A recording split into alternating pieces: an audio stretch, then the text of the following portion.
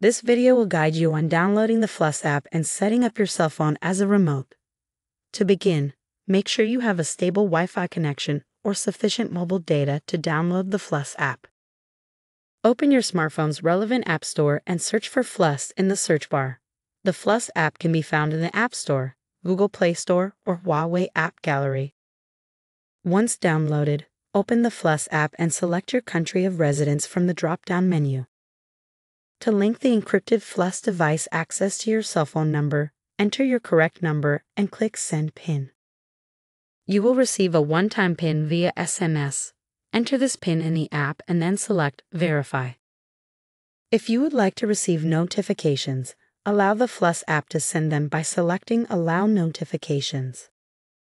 If you're using an iOS device, you will need to allow the app to use Bluetooth, as it's necessary for Fluss to function.